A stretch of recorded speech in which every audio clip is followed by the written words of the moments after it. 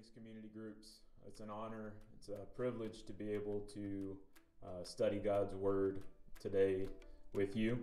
We're going to be looking at the parable of the watchful servants. It's found in Luke 12, 35 through 40. Then in verse 41, Peter asks a question, which Jesus responds to that gives us a little more context. It also is a parable, but it gives us a little bit more of a elaboration on the first parable. So what is a parable? A parable is a simple story that is used to illustrate a moral or spiritual lesson as told by Jesus in the Gospels. So we're studying these parables in Luke to glean from the teachings of Jesus, what he taught his disciples and those that were around him while here during his earthly ministry, and seeking ways to understand them both in their original context and also in how can we apply them in our context as well. What does God demand of believers? Luke 12, 1 through 12, just for background, begins with a warning against hypocrisy. Luke 12, from 13 to 53, addresses issues such as covetousness, watchfulness, the superiority of God in contrast to what man may have on earth. But here today we're going to be studying the parable of the watchful servant. So if you will turn to Luke 12, 35 through 40, we're going to begin there. In this section, once again, Jesus tells two parables. Verses 35 through 40, and then 42 through 48. And in between, you have a sandwich of a question from Peter. Under the heading, you must be ready. Verse 35, stay dressed for action and keep your lamps burning. And be like men who are waiting for their master to come home from the wedding feast, so that they may open the door to him at once when he comes and knocks. Blessed are those servants whom the master finds awake when he comes. Truly I say to you, he will dress himself for service and have them recline at the table, and he will come and serve them. If he comes in the second watch or in the third and finds them awake, blessed are those servants. But know this, that if the master of the house had known at what hour the thief was coming, he would not have left his house to be broken into. You also must be ready, for the Son of Man is coming at an hour you don't expect. Before we dive into looking specifically at this verse, I want to share a quick story from our time in Uganda. So as missionaries in Uganda, everyone has 24 hours around the clock security guards or servants. There's even on most compounds what we call a servant's quarters or a boy's quarters. And it's expected culturally that you would have servants to watch over the belongings or the homestead. There were approximately two unfaithful servants, one of which came home at 9 o'clock one night with Megan and the kids and honked on the horn multiple times, no answer at the gate. I'm worried that this gentleman may be deceased or having a stroke, so I climb up on the fence and I look over the fence, over the barbed wire, and I see him sitting right next to the gate, fast asleep. And of course, I subsequently let him go and went on to search for a more faithful servant, someone that I knew would be ready at all times and watching. Here Jesus taught that the disciples should be ready at all hours because the Son of Man will come at a time that they will not expect him, or like a thief in the night. This parable describes a scene in which several servants were waiting for their master to return from a wedding banquet. It should be understood in the context of the time that these wedding banquets were not short affairs. They were oftentimes either 1 or 2 day events. So these servants that had been charged to watch over the house had to remain vigilant. If one of them needed to sleep, the other two had to be awake. If two of them needed to sleep, the one better be very vigilant and watchful. But the point of this is that they had to remain constantly vigilant, awaiting the master's return. so that when he comes into the house, that they would have been watching and ready. Their master will serve them, maybe pouring out blessings upon them. In the context of Uganda, I had one guard that was just super faithful, and I didn't buy him sodas and Rolexes, which is a type of food there in Uganda, not a watch. But we didn't buy those things for him because we just wanted to buy them, but we bought them because we wanted to reward him for his faithful service.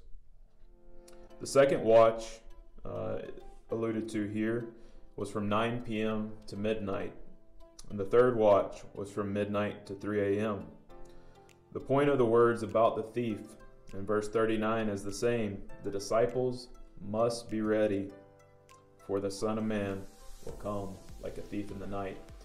Also, for us to understand is that these homes typically were made out of mud and dirt or clay, and most thieves would enter by burrowing or digging in their way into the house. So it wasn't like where we would hear a window bashed out of our home and there would be some audible alert. It could be a covert operation for a thief to break into the home. And these servants had to be faithfully vigilant, always watching, always listening, always being attentive, perhaps patrolling. Here we have a break. Peter asks a question. He says, "Lord, are you telling this parable for us or for all?" Interestingly, Jesus does not answer Peter's question directly in verses 42 through 48, but his answer shows that he's speaking mainly to the apostles and those that are in authority. Let it also be known that as believers in the gospel of Christ, that we all have the responsibility and the authority to take the gospel. We're commanded to take the gospel out. And in Luke 12:42 through 48, the Lord said, "Who then is the faithful and wise manager, whom his master will set over his household, to give them their portion of food at the proper time? Blessed is that servant, whom his master will find so doing when he comes. Truly I say to you, he will set him over all his possessions." And we're going to take a break here. That master is going to set the faithful and wise manager over all his possessions. The more responsible that we are, the more opportunities it's implied that we will be given to be witnesses to the world. But if that servant says to himself, "My master is delayed in coming," and begins to beat the male and female servants, and eat and drink and get drunk, the master of that servant will come on a day when he does not expect him, and an hour that he does not know, and will cut him into pieces and put him with the unfaithful. And that servant who knew his master's will, but did not get ready or act according to his will receive a severe beating. But the one who did not know and did what deserved a beating will receive a light beating. Everyone to whom much was given, of him much will be required, and from him to whom they entrusted much, they will demand all the more. Let me be clear on one thing. As Christians, as having the knowledge of God's grace through faith in Christ, we have much responsibility. Jesus didn't answer Peter's question directly here. Instead, these verses indicate that he was talking primarily about the leadership of the nation at that time. The religious leaders were supposed to be managing the nation for God, looking forward to the Messiah's arrival until he brought in the kingdom. However, we all know that they failed in that task. They were not looking expectantly towards the kingdom.